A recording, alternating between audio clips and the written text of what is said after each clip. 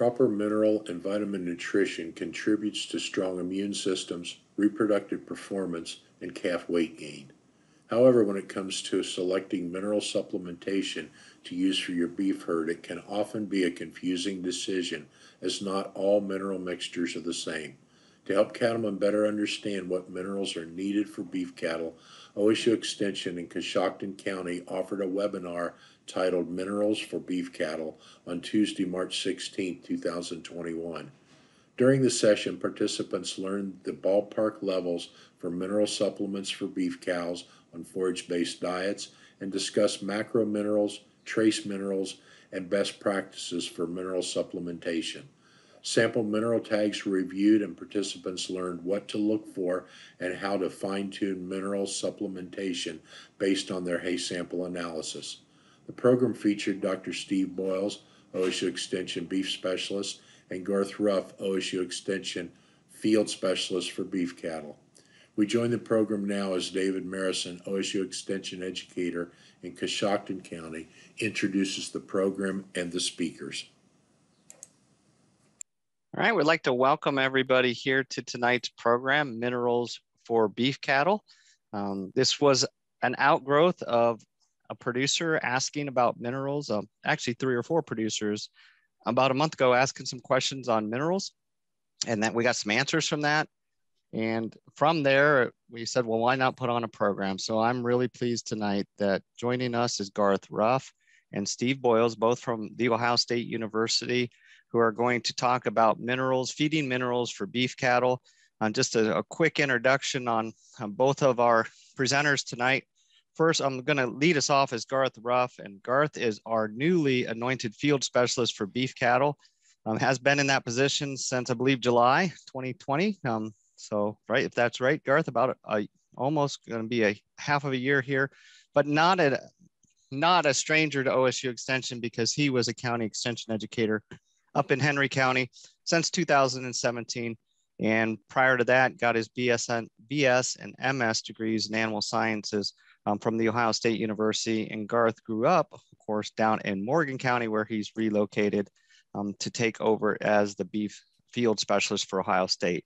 And then followed by Garth, we'll have Dr. Boyles. And Steve, I think you were one of my first people to come up when I started my career 25 years ago up in Ashtabula County. Drove all the way up on a snowy winter evening and for a crowd of beef producers. And you've been a great friend to Extension. The fact that you've done programs all across the state for us, but you grew up on farms in West Virginia, Ohio. You have a great background, BS degree from Virginia Tech in animal sciences and MS from, of course, The Ohio State University in reproductive physiology, and a PhD in nutrition from Kansas State. So Garth and Steve, we're so glad that you could join us here tonight with our beef producers here in Coshocton County. So with that, Garth, Steve, welcome, and thanks for doing this program for us. Well, Dave, thanks for the opportunity to teach here this evening. Can't beat some good Buckeye football tunes to get geared up here for, what may not be the most exciting nutrition topic, I think, when we talk about beef cattle nutrition, but one that's certainly very important as we talk about minerals. And it's always a pleasure to be on a program with Dr. Boyles. So let's go ahead and let's get started. What are minerals? Well, I'm not going to bore you to death like some of my chemistry professors did at Ohio State with this. When we think about elements, there's kind of 4 major elements that make up a cell: hydrogen, carbon, nitrogen, and oxygen. The 4 most abundant elements in any living being. And then we get into the kind of 5 through the rest of the list. That's what we refer to as minerals, right? And it really starts with calcium and phosphorus being the next 2 in terms of abundance and the importance to the skeletal system that they play. And I'm going to talk more on the macro mineral side. Steve's going to talk some more about micro minerals and maybe touch on some vitamins. And then we're going to finish up this presentation with, some strategies to manage your mineral system, manage mineral intake, and really reap the benefits of a well-rounded mineral program. You know, I think as we look at that periodic table, you know, we could spend a significant amount of time talking about how the different minerals and different elements are related to one another. But as we go through this, keep in mind that there are several complex interactions that happen within the cells, in this case of that beef cow, with regards to nutrient requirements, you know, maintaining metabolism, cofactors for enzymes. This can be pretty complicated, but hopefully by the time we're done here this evening, you'll be able to at least pick up a mineral feed tag, look at the ingredients, look at the analysis, and be able to tell whether or not that's a high quality mineral that's going to meet the needs for your operation. So I really like this slide, and this is actually one from Francis Fluharty. You know, let's kind of get this out of the way. You know, this mindset that cattle don't need to be supplemented with mineral, and that folks like Dr. Boyles and myself and feed companies are just trying to sell product. Well, that might be the case if we lived in an area that didn't have mineral deficiencies, such as selenium or magnesium. We're going to talk more about those two minerals specifically. And if we didn't have things such as internal parasites reducing nutrient absorption, or in a case where we're feeding mostly alfalfa, corn, and soybean meal, and then keep those animals on confinement, you know, that's a whole different discussion. But in the case of the beef cow, if our cows are not breeding well and maintaining those pregnancies, or we have calves that are not gaining weight on pasture, I'd encourage you to stick around for the duration of this talk, and we'll learn how minerals play an important role in the productivity of the beef herd. So I didn't have David necessarily put up polls. You don't have to raise your hands or anything, but think about these questions to yourself. Have you ever cut your mineral mix with salt? You can see here in the bottom corner of this slide where by salt alone actually reduces the percent digestibility for protein, fiber, and TDN as in terms of energy, and a complete mineral mix on the inverse improves that. Have you ever claimed deer don't need minerals? All right. Think about how a deer forages and browse in the wild. But even then, we're not measuring reproductive efficiency. We're not measuring average daily gain on those deer. Have you ever blamed a bull for not breeding your cows? I think this is a pretty common one. We get an open cow come calving season. We don't know why she's open. Sometimes we blame the bull. Sometimes we decide to give that cow another chance, but it could be just a simple thing in terms of a mineral deficiency one way or the other. We use salt blocks or white salt because they last longer, or we think that our cows are consuming too much of a mineral. We'll finish up with that here in this particular talk this evening. So another myth is that we don't need to soil test for pH if you raise livestock. I just spent a couple hours recording an episode of our forage focus extension program on this very topic. All right, we're in the spring of the year. It's a great time to talk about the potential for increasing pasture and hayfield fertility. We're just kind of talking with David there. This is an area, if you're interested in doing some on-farm research in pasture fertility or fertility of hayfields, get a hold of David and we can put a plan together. But soil fertility is key with regards to mineral availability. And it's just not the mineral availability to that particular plant. All right. If we can't get the minerals in the plant tissue, we can't get them into the digestive system of our animals. And you can see there, in a lot of cases, once we get below a pH of 6, mineral availability certainly decreases for things such as phosphorus, potassium, sulfur, magnesium. Spend more time on magnesium.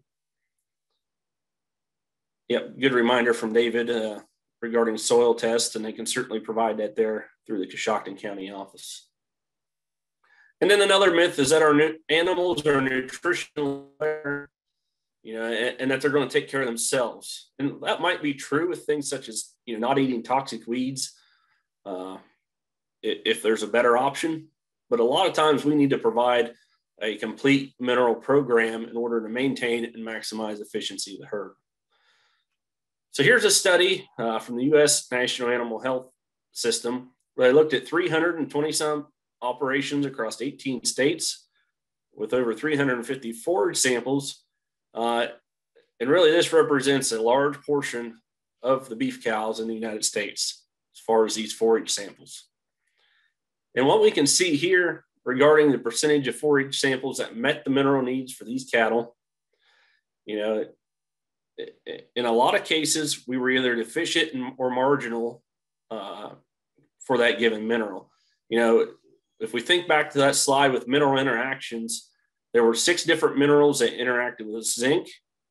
And in this case, only 2.5% of those forage tests were adequate in terms of zinc levels.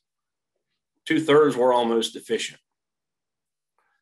Here in Ohio, we're going to talk about magnesium. It's not on this particular slide, but selenium, can be a challenge as well.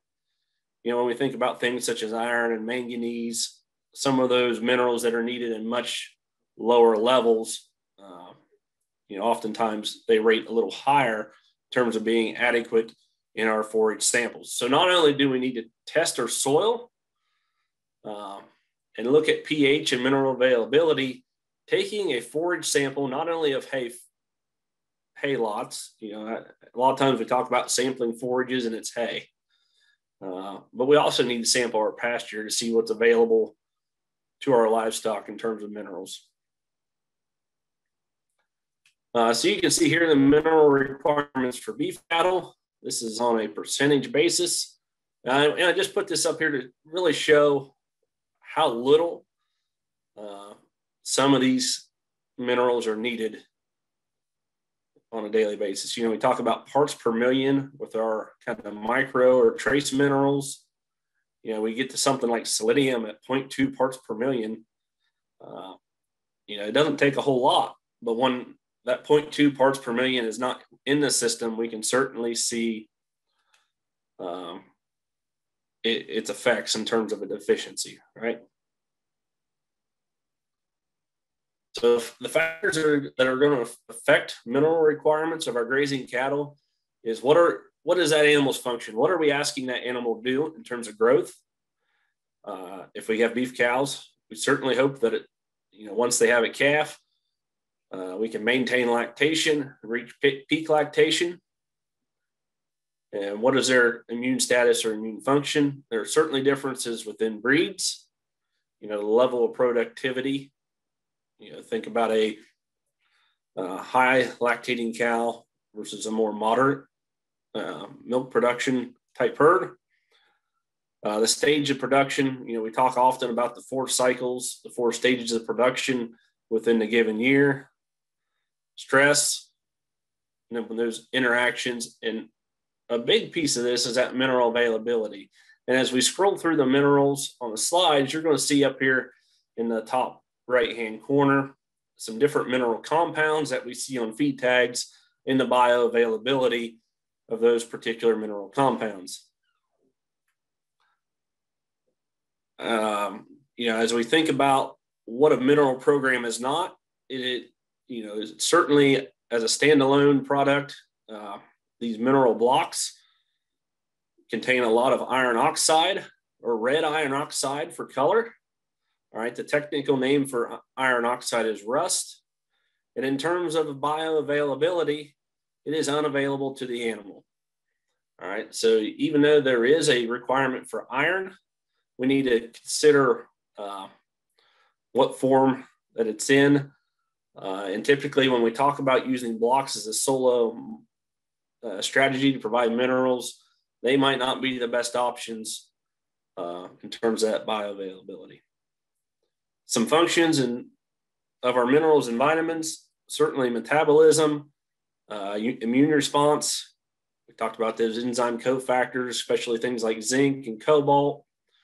And it goes on and on. You know, we have iron and hemoglobin, we have antioxidants, functioning cell membranes, muscle contraction involves calcium, and several other minerals.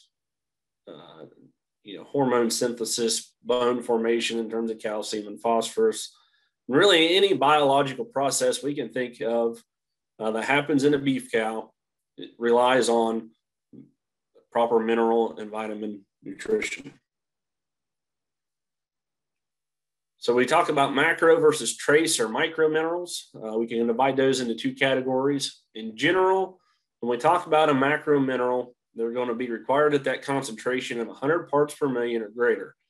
And those are the minerals on a mineral tag that are going to be expressed as a percentage of the diet versus a trace mineral that's often showed in parts per million.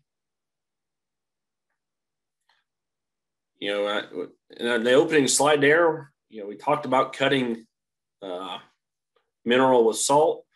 And salt's going to be one of our macro minerals. Certainly cattle need to consume it somewhere around a 1/100th of a percent of body weight. So as we look at salt intake, if we have a mature cow weighing around 1,200 pounds, how many of you have cows that average 1,200 pounds? But for the sake of math, we're going to keep it simple.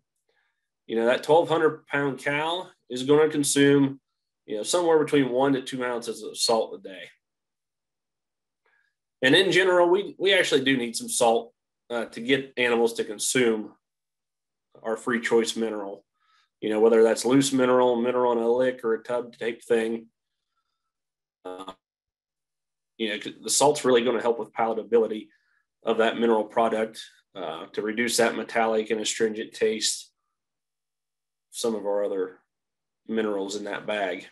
When we think about calcium, and you can see up here the different supplements, calcium carbonate, chloride, dicalcium phosphate's pretty common, or even limestone in their relative bioavailability, ranging anywhere from 125 to 90. And our major functions of calcium, I think we are all aware, it's the major mineral for bone development and teeth. And what happens if we're deficient in calcium? All right, we may have symptoms that look like grass tetany.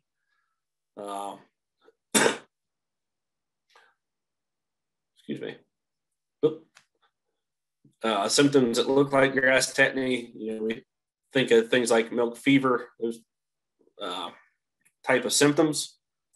You know, and as we look at forages, certainly calcium level varies by species. Alfalfa is actually relatively high in calcium, but it's relatively unavailable. All right, up to a third of the calcium in alfalfa is not going to be bioavailable within the rumen system. So as we look at mineral tags, the ratio of calcium to phosphorus is really going to depend on the diet.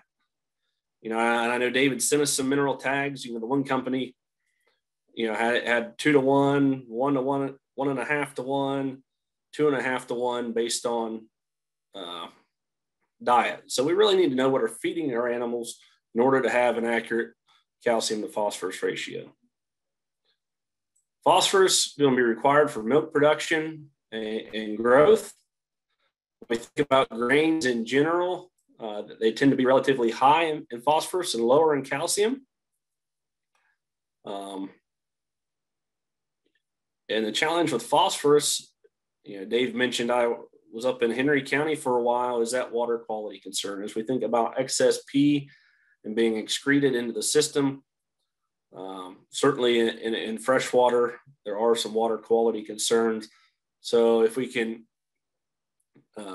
utilize phosphorus efficiently, you know, and in general, our feed tags are lower in phosphorus than they were even a decade ago, as there's more emphasis on this water quality piece. You know, So those are kind of the two big microminerals with 99% total calcium and 80% of the phosphorus is stored in our bones. We look at our supplement options there. Two different forms of phosphate, relatively high bioavailability. Magnesium, this is one we spend a lot of time talking about here in Ohio. As a mineral, it's required for basic metabolism. But our deficiency in magnesium is often a contributing factor to what we know as grass tetany. And it's not necessarily always we're limited to magnesium, but it could be due to a high or excess rate of potassium fertilization that limits magnesium uptake and absorption by forages. You know, once again, as we go back to the periodic table, magnesium and potassium are relatively close and thus interact. As we look at bioavailability and the different classes of minerals or the different compounds of minerals, you know, the oxide form, when we talked about iron oxide being rust, magnesium oxide is one of the exceptions here in the oxide form that has high relative bioavailability. That's not always going to be the case as we look at different minerals.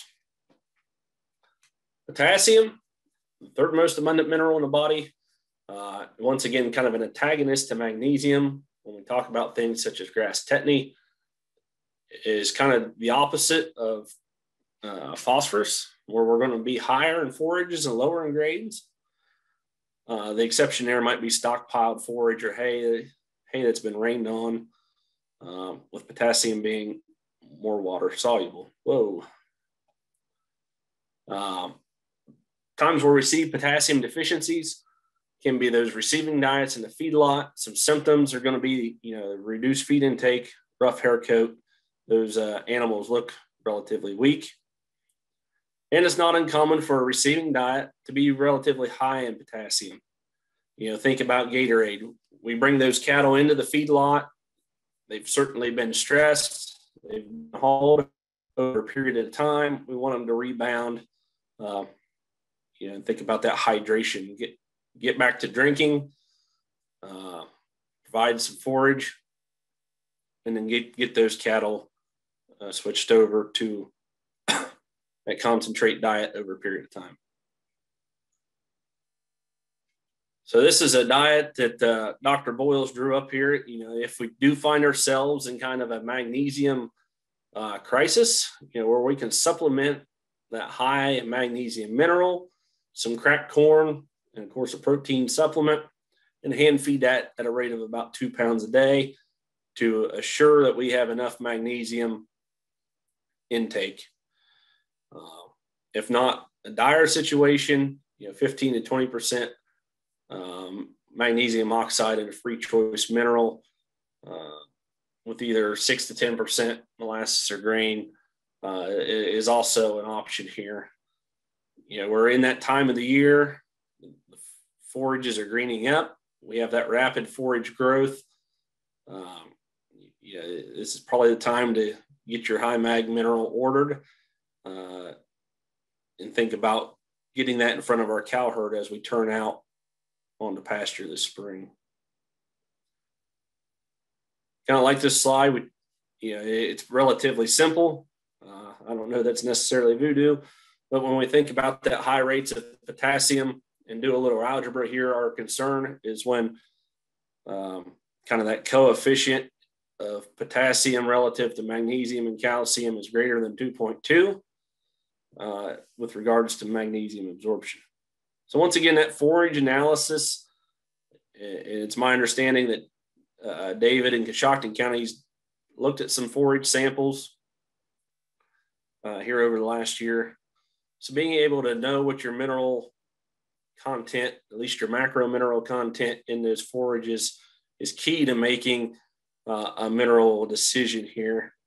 And you can see in these some older samples from Eastern Ohio where we have the percentage of K, the percentage of magnesium, percentage of calcium, and you know whether or not where we rate in terms of being greater or lower than 2.2. Here's a fescue orchard grass example where that kind of coefficient number is 5, 2.3 for fescue and red clover, a little high at 2.86. And then we bring alfalfa into the mix, fescue, red clover, and alfalfa. We actually get that number below 2. Think about sulfur as a macro mineral, certainly a part of our essential amino acids, methionine and cysteine, a major part of muscle development. But in most cases, we're likely to be in excess than being sulfur deficient. And high sulfur levels can be a cause of copper deficiency. One of my favorite TV shows is, I believe on the History Channel, is Moonshiners, right? And the reason they use copper stills to make moonshine is to bind the sulfur in that product. So there's certainly an interaction between those two minerals. Our total diet sulfur should not be greater than 0.4%. An instance where we might see a sulfur deficiency would be in a feedlot diet for feeding high levels of non-protein nitrogen. If it's protein based, a lot of times we're getting that protein from those essential amino acids. To determine whether we have a sulfur issue, sometimes it's important to test our water. Also, from my experience in Northwest Ohio with Doug Wells, a lot of their water, surface water, does smell like rotten eggs, right? And that's often the case here in southeastern Ohio too. So if we have water at a 700 part per million sulfate sulfur, right there is our 0.4% dietary sulfur. So if you've ever smelled water with that rotten egg smell, you may have your sulfur in excess when we combine what's in the water with what's in the diet. Will that always be the case? From an agronomic standpoint, there's certainly some interest in sulfur research due to the Clean Air Act and the reduction of burning coal, kind of here from Indiana up through Appalachia. Who knows, right? But I think as we look at plant intake of sulfur, that's where soil test also becomes critical. The challenge with sulfur is it's water soluble, similar to nitrogen in a soil test. So another opportunity to on-farm research to see if not only pasture crops, but corn or soybeans would have a yield response or an intake response to applied sulfur. I'm going to stop here, and Dr. Boyles is going to go through some trace minerals, microminerals, and we'll finish up with some strategies to manage mineral intake. Well, you saw iodine. Certainly be aware of that as a concern with possible goiter. That can happen. It's probably, and to say it doesn't happen in the United States doesn't mean it doesn't, but if you ever work overseas where they don't have iodized salt, it's probably more of a concern. But be aware that it's easier to spot in young animals than old animals. Well, I'm going to kind of focus on some trace minerals and start off with selenium. And there you see all that dark area. Many of us have grown up in selenium deficient areas. We commonly would have selenium in the mineral mix and still recommend that. But it's not uncommon to, when calves are born, to give them a shot of selenium vitamin E as well to make sure you get over that hump. So if you're a cow-calf operation, you may not want to totally rely on your mineral mix as a source of selenium, especially among those young animals. And those are the requirements, but one of the classics we think of when we think of selenium is white mussel disease.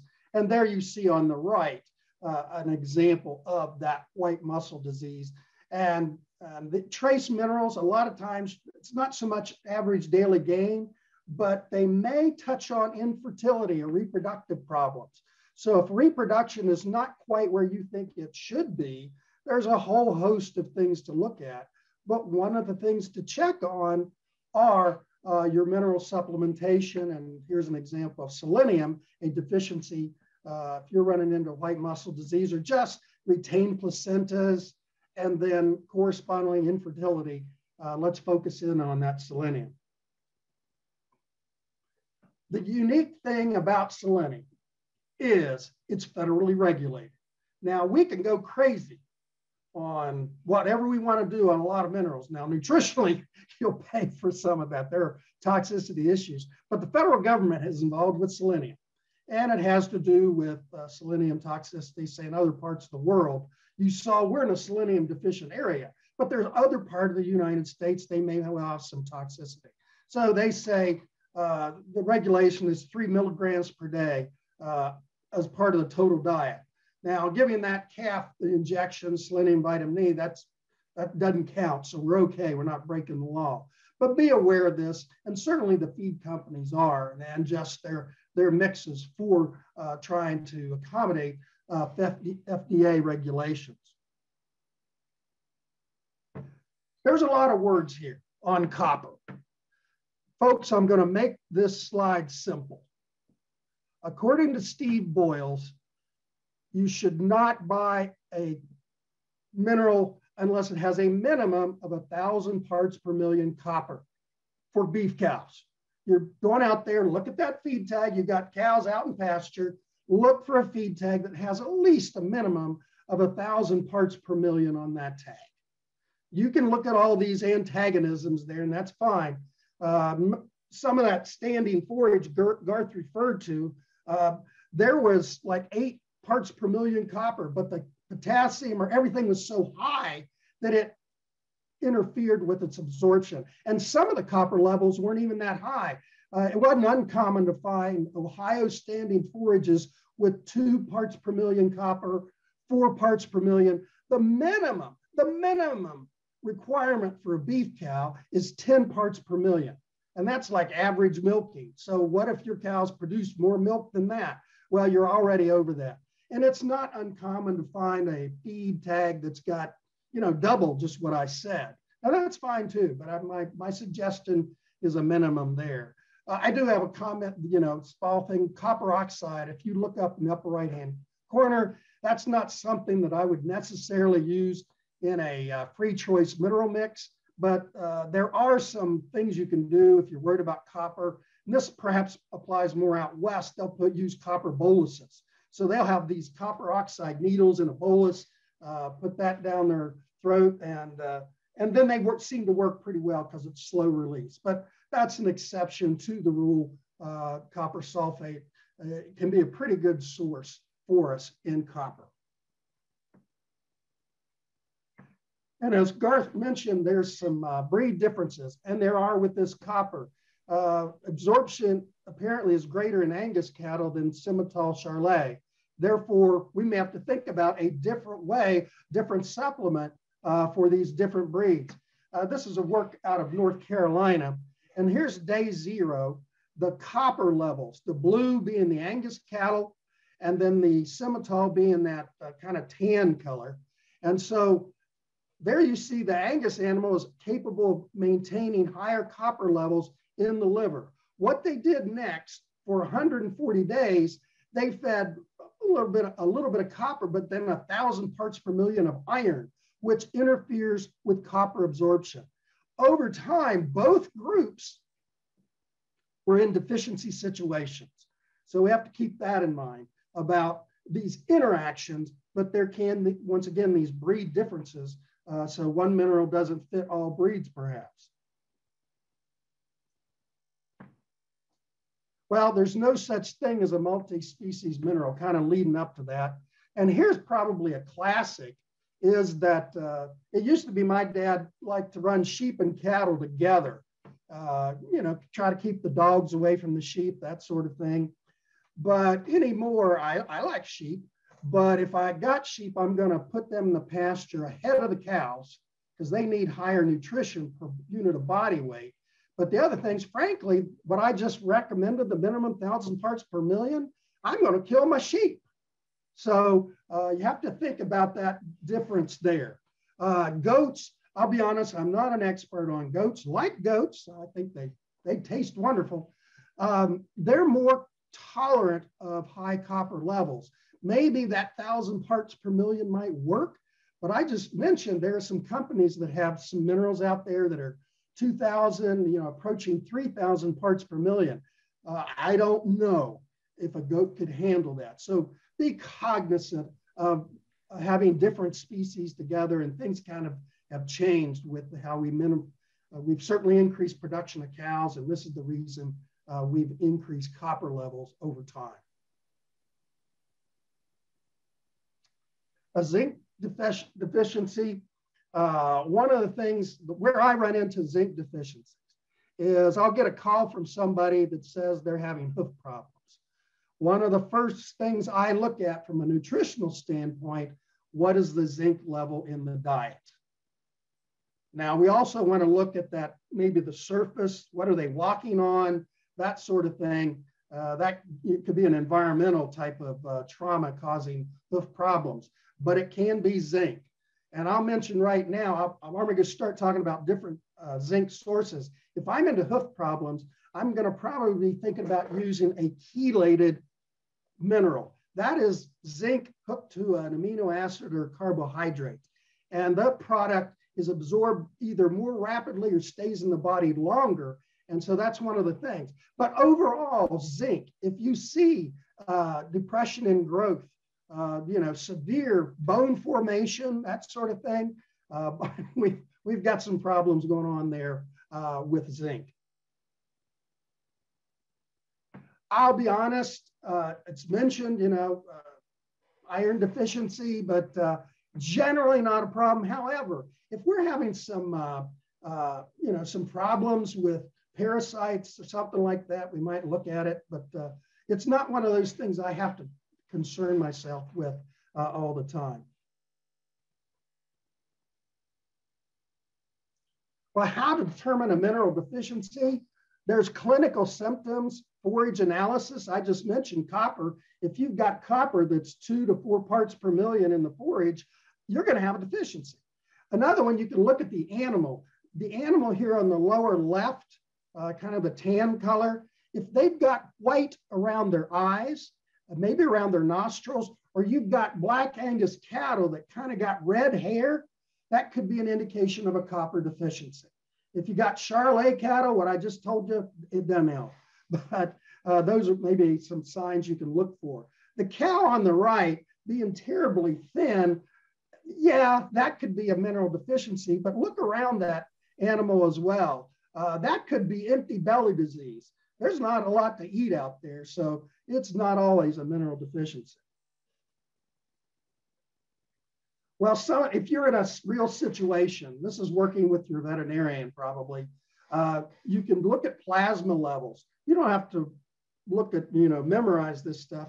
We have a fact sheet at the OSU Beef Team website, Minerals and Their Interactions, that has all this discussion that Garth and I are doing. And it also talks about these different methods of more intensive evaluation of mineral status. So you can look at plasma, blood, you can pull it, but that's such a moment in time. You're going to see the deficiency sooner looking at other organs. Well, here's low selenium, mentioned that before, and high sulfur levels.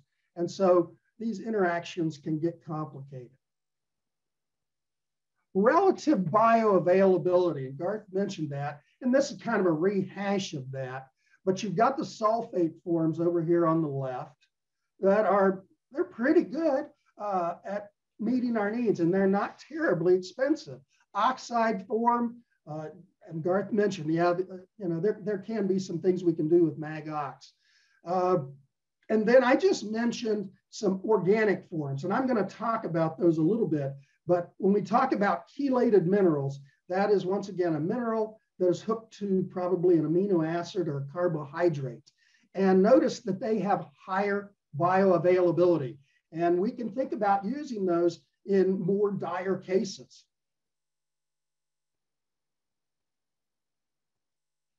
So in general, chelates are more available than the sulfates, more available from the oxides.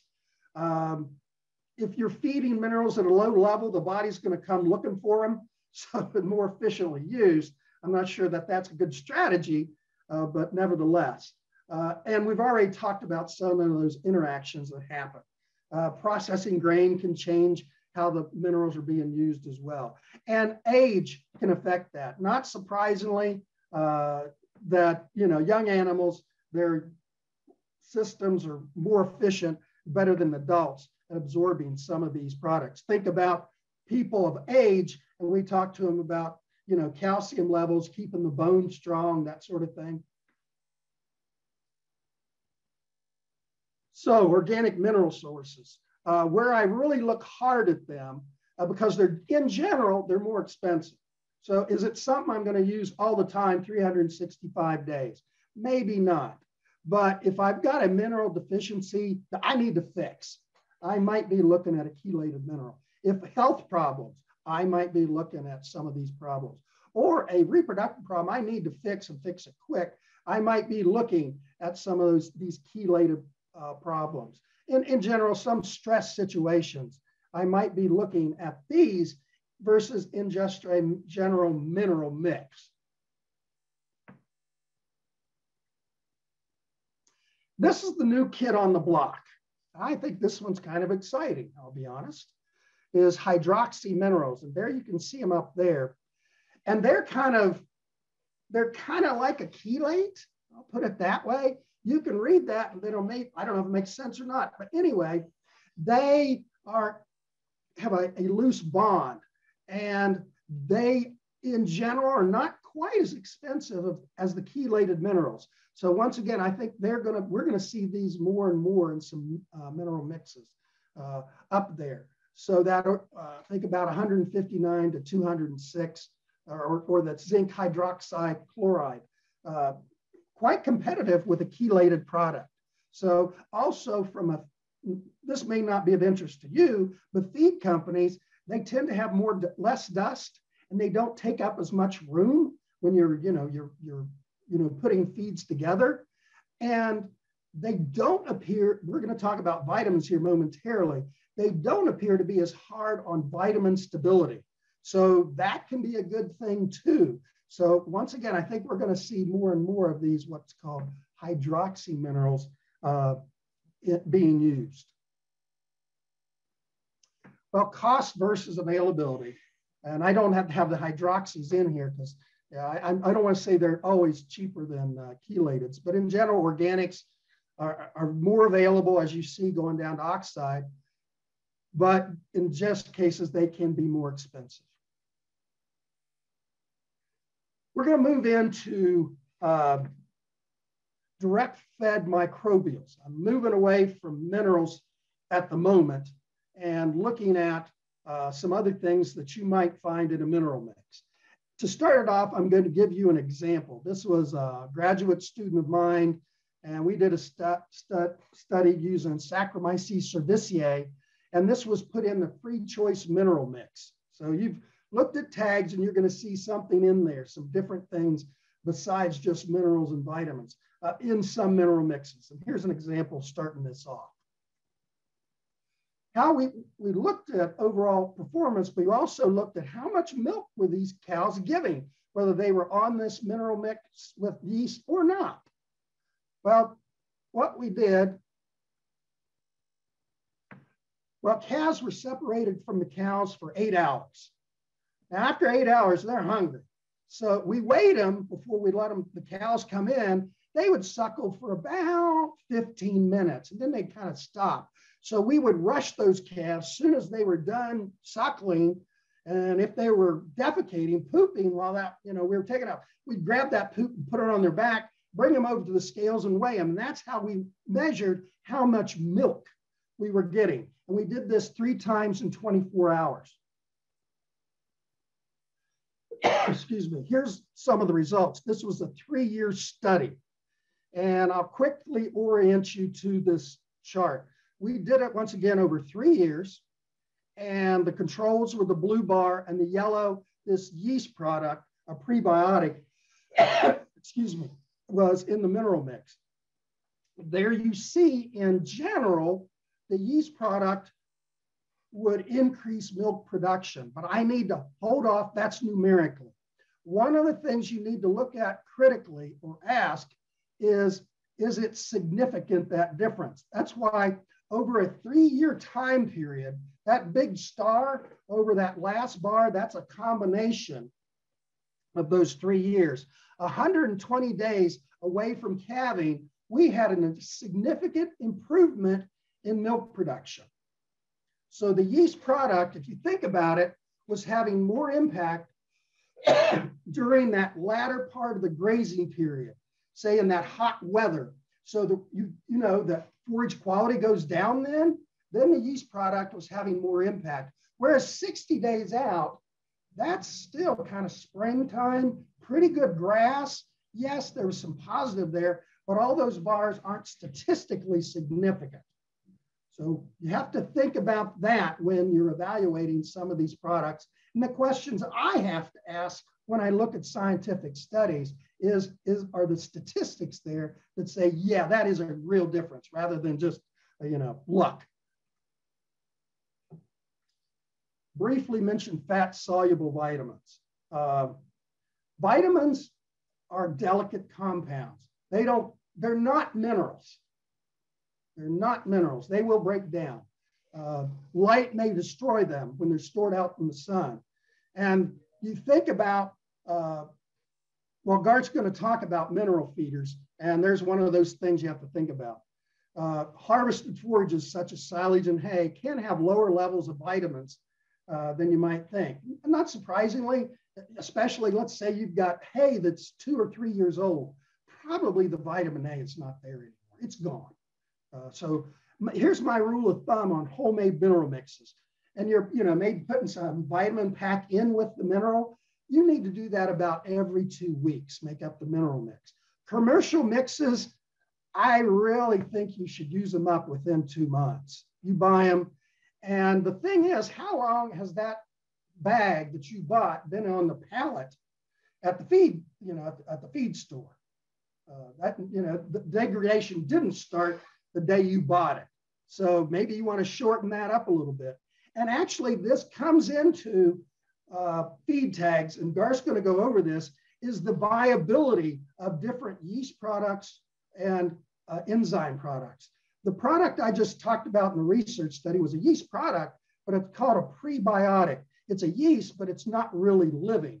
It provides nutrients to improve the microbe population so it can chew on the forage. There are probiotics. These can be yeast or other organisms that are live. Well, they're kind of like vitamins. They can degrade over time, and certainly minerals are hard on them.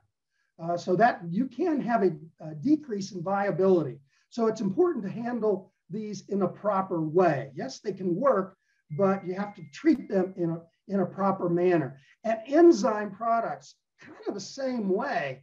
With enzymes, you're going to see some things, and they're out of yeast products. They'll see some sort of enzyme, and then it'll be listed with a yeast product where it's derived from.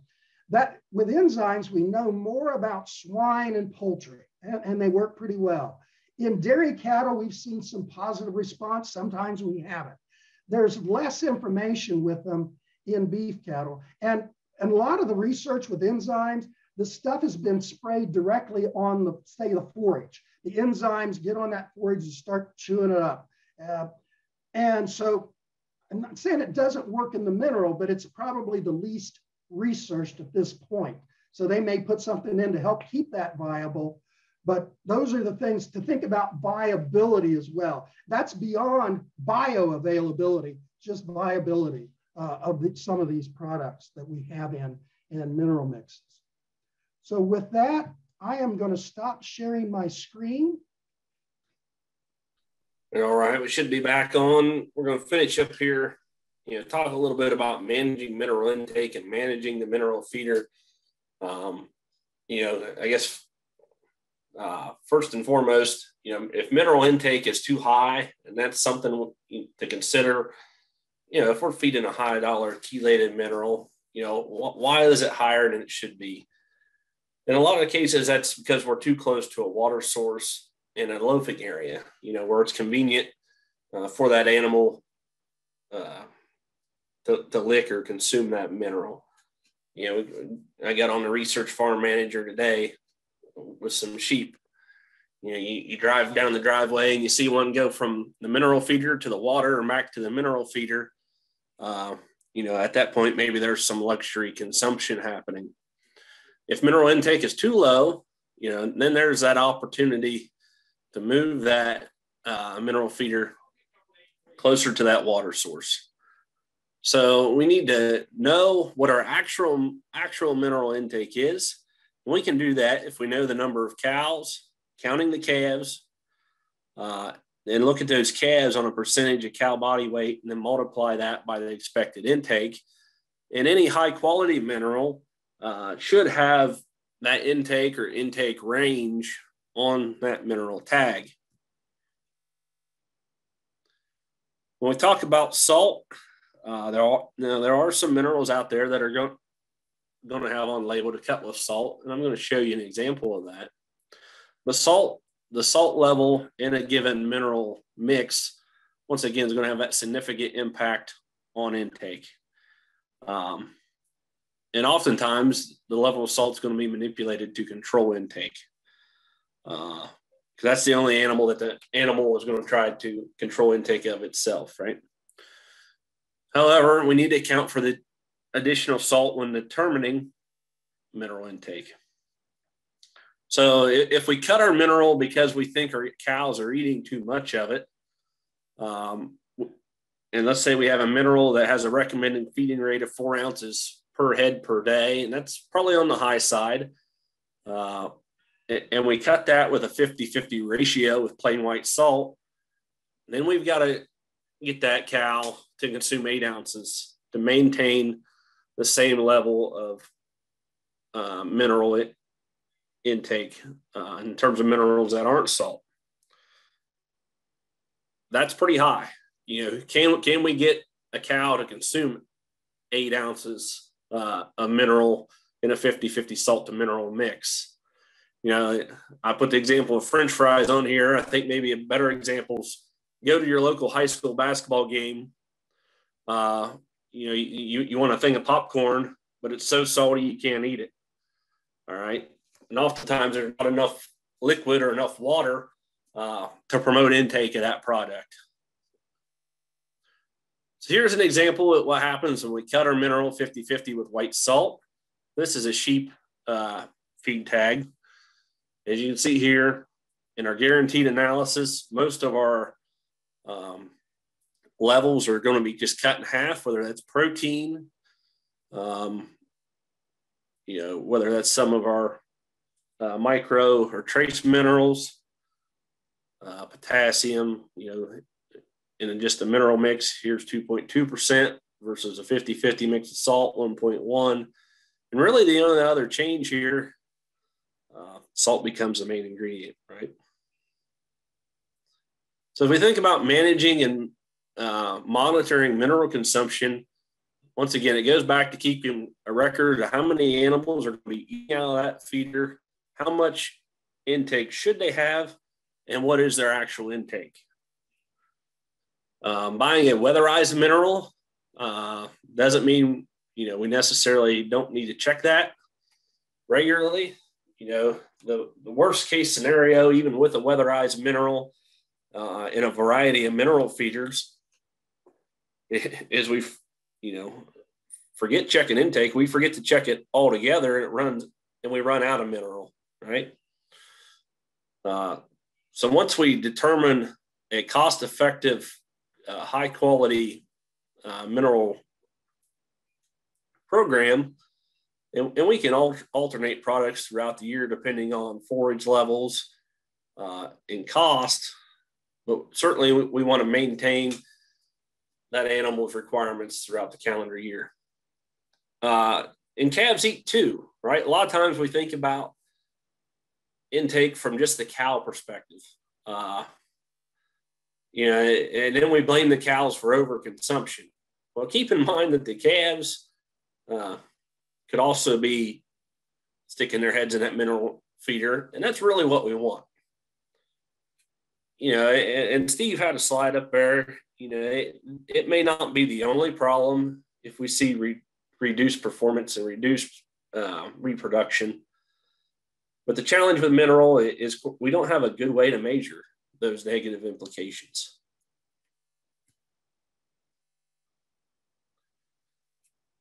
So again, some more absorption data as we look at, you know, the various feed stuff versus the various mineral complexes, whether they're oxides, sulfates, or chlorides.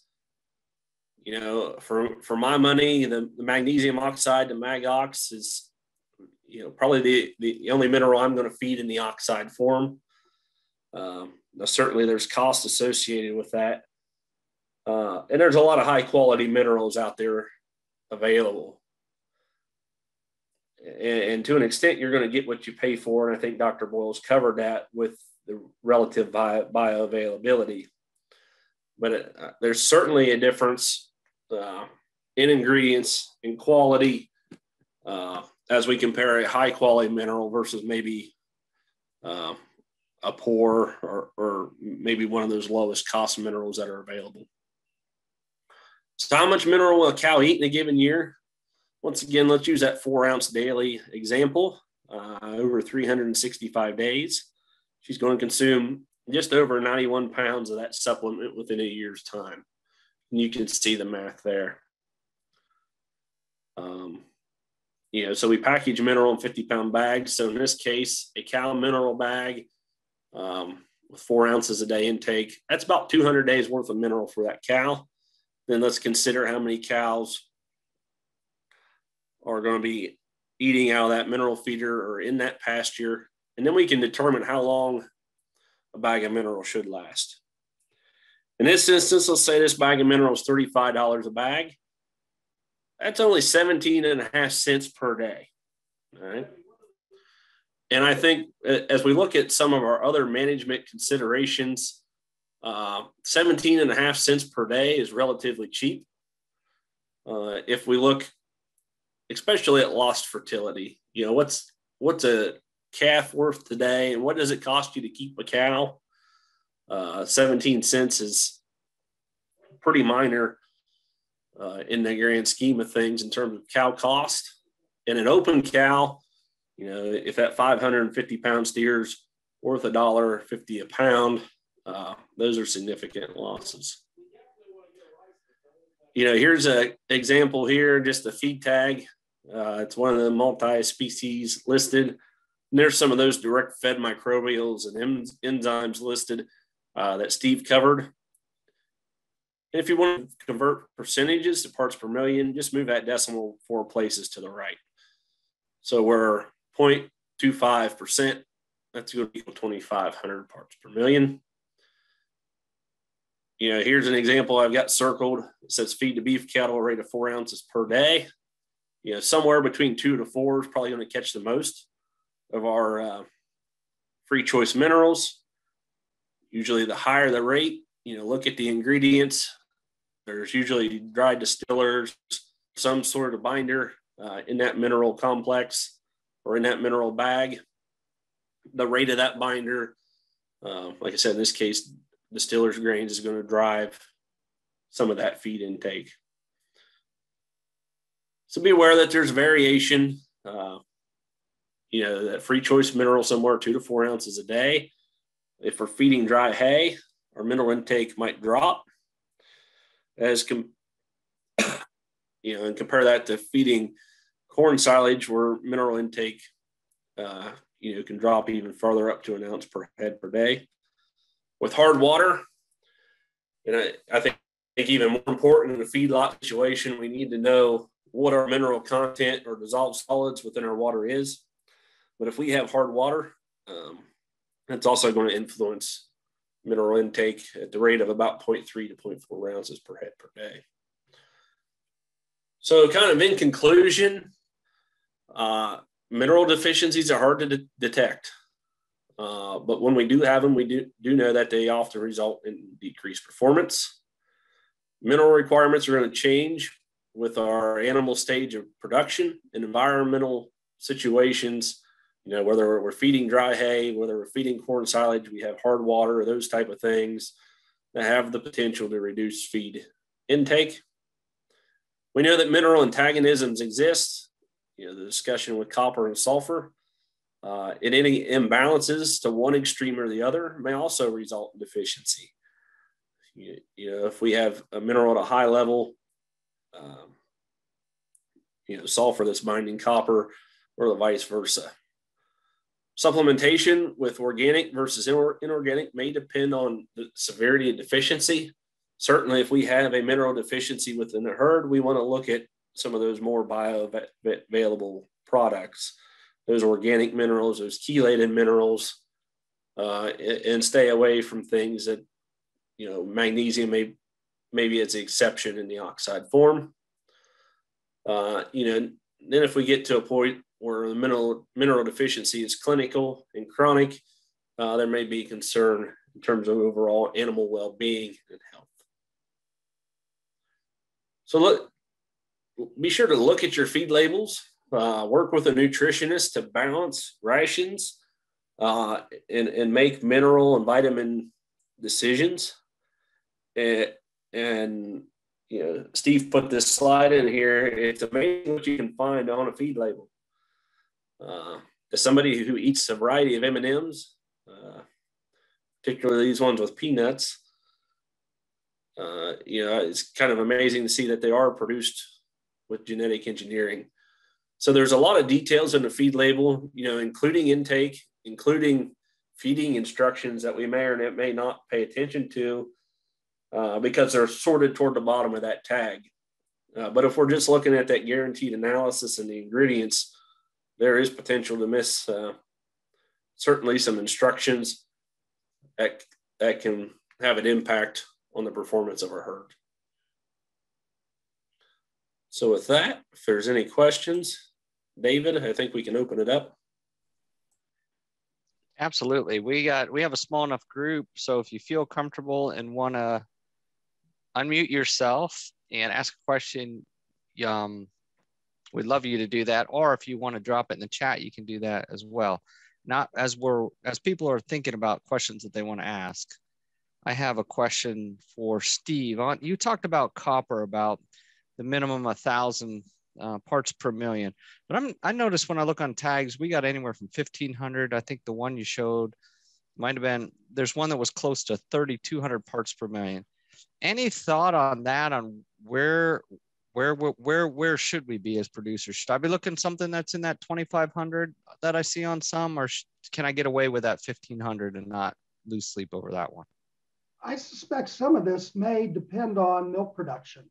And to be honest, my minimum 1,000 is, it used to be that I saw mineral bags with 800, and that just wasn't cutting it. So, you know, we ratcheted it up. So I personally don't have a problem with somebody that says, well, I need, you know, 2,500. The 3,100 seems high, but I have no scientific ability to say that that's wrong. Come back to, what if there's a real antagonistic situation there? The 3,100 could be working. It's just, I just want everybody to keep in mind that my minimum, I'm pretty stout on that one. But yeah, it depends on your cows. Because we can see some really cheap mineral in some of our stores that, you know, you're looking at below what, $10 a bag, and you're wondering, well, what's it missing when it's that cheap? Yeah. And we changed the genetics of cows. That 800 parts per million, or even less than that, was fine for my grandfather's Hereford cows. You know, I don't, nothing wrong with Herefords, but his Hereford cows were about 700 pounds and probably 6 pounds of milk, if that. Whereas now, you know, we consider maybe 8 or 10 to be kind of a minimum number in milk production.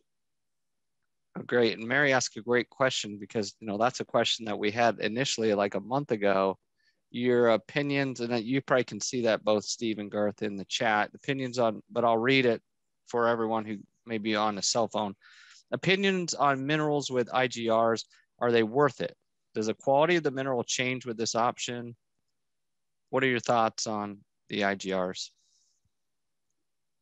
if I've got a problem, I think they're worth it. It's kind of the same. I'm going to give a similar theme on some of this stuff. I mentioned where I would use a chelated mineral. I'm going to fix this problem. I'm going to fix it now with hoof problems or say marbling. I don't have enough zinc. I'm going to use a chelate, but I don't think I should have to use something like that with a dry cow in the fall. That's expensive to do. So, if we've got some issues, I think they're effective. Do I need to use it all the time? Yeah, and to the IGR specifically, if you've got a pink eye problem, I assume we're talking about insect growth regulators, a mineral. At least that's what I. Yes. Yeah. If you've got a pink eye problem, the time to feed it's to control that first generation of those flies, in late spring, early summer. If you control the first generation, usually the second and third aren't as bad. So if you got a pink eye problem, absolutely. It's prevention versus treatment, right? But you feed it for 60 days, control that first generation of flies, and then look at different options. We had an in-service several years ago. There is some resistance to some of these products, and look at rotating modes of action to control flies on the farm, whether that's the insect growth regulators in the mineral, whether that's fly tags, consider things such as those oilers, dusters. There's a variety of options out there that can be used throughout the year. And year differences happen. And Garth brought up the ear tags and resistance. One of the biggest things we need to do if we're going to use ear tags, and they are effective, is cut them out in the fall.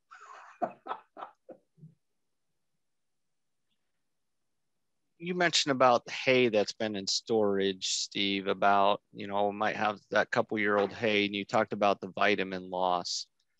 And I think so what are your thoughts on if you're using that on a consistent, if you're trying to use up some of that old hay, should you be upping the vitamins? And what about vitamin A as you're going into calving, into that last part of the last trimester? Should you be increasing the vitamins to those brood cows, or what's your thoughts on that? I think we can feed it if the cows are looking in good condition. Their requirements, beef cows' requirements change the last 70 days, Garth, about right, 70 days of pregnancy. That's when the fetus really grows. And so we need to make sure our cows are in good condition prior to that. But then at that point, that old rough hay, we should have been feeding that sooner. I don't want to use that the last trimester. I want to be on better hay at that point. So yeah, we can use up that junk, but that's, she could be pregnant, but she's in mid-pregnancy. The question that came up a month ago was, how do I know that mineral tag has what it needs? And you shared with me a document about if you're on forage-based diet, I think you called it like a ballpark mineral. Is that something that you would advocate me sharing to the group?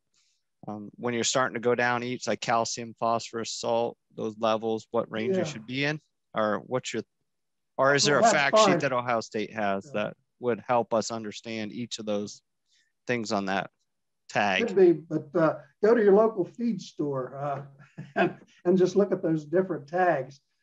Years ago, you're over in that country that we had an Eastern Ohio mineral in Carroll County, and really my ballparks are what we worked up.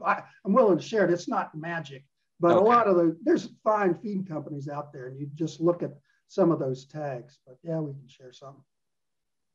And from your two experience, what is one or two things that you've seen, not on Coshocton County farms, these are of course other farms in the state, that we might need to improve on when it comes to mineral and vitamin supplementation to our cows? Garth? Yeah, I think the big thing, and I saw this in a presentation this winter, it's vitamin M. It's making sure that, making sure that we're providing that mineral, that the mineral feeder is not empty. All right. Because the requirements never go to zero. So if you don't have that product on hand and in the local feed mill's got to order it, you can be on a 10-day, 2-week empty mineral feeder, or you transition to a different product. So just making sure that, and we had Wayne and I, at the research station, we try to solve the world's problems some days. I think we can agree that providing, a high quality mineral doesn't always mean providing the highest cost one, right? But providing one that meets the needs. Then I'm a big proponent, Steve talked about his minimum copper levels. When I look at a mineral tag, I look for, what's in that oxide form. Magnesium, I think, is acceptable. Then I look for the other minerals and a sulfate or, one of those other forms. Guys, if they want to get a hold of you at a later time, what's the best way to do that? My email, boyles.4@osu.edu. And if the world ever changes, I'll be glad to come see anybody. Yeah. Ruff, or UFF.72. I'm a little closer than Steve, and at this point would be glad to get out of the office sometime. So, yep, certainly keep us in mind, and, we can work something up with Dave. And yeah, and I was even got, we mentioned earlier about some of the pasture and hay research that is going to be rolling out. So if you are a producer that wants to look at some research on farm with pasture and hay, let us know. If you want Garth or Steve to come out, and as we maybe go back to more normal, I'm sure we'll be having more programs. So Steve and Garth, I appreciate you taking time to be with us tonight. Appreciate the guys here in the community that asked for this topic, and that's how we develop our extension programs, is by producers asking questions, and then those questions translate into programs like this. So I appreciate the group here that was bringing some questions forth. And again, if there's anything else that we can do for you, don't hesitate to give us a call. So Steve and Garth, thanks. And thanks for everyone for coming on.